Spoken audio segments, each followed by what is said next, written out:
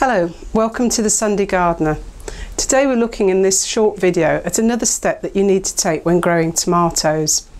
Tomatoes are a really vigorous, fast-growing plant, and what you aim to achieve is one upright on the tomato.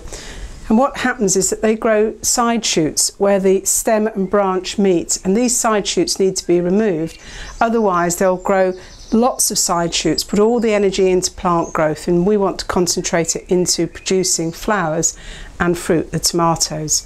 So we're just going to look in close up at the side shoots and what you need to do to remove them. Here you can see in close up the side shoot that I'm talking about, and another one here. They're very small. You can nip them out with your fingers, but if you do that you might end up with in fact very green fingers because there's a lot of them. So it's better just to snip them out with a pair of pruners. Okay. Okay. Wherever you see these side shoots, you need to snip them off, and they will grow regularly on the plant all through the summer. Keep removing them as it's an essential part of getting a good crop. And here the tomatoes just started to produce the first flowers, and that's a good sign, and also a sign to start feeding it.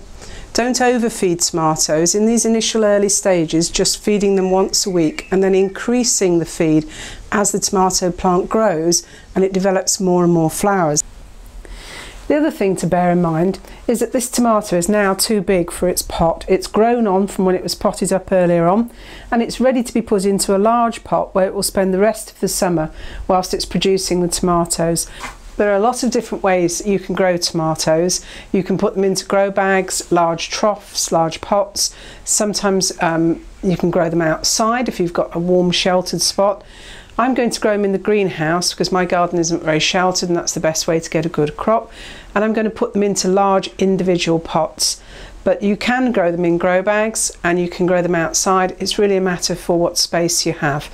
But we're going to look at growing them in large pots now.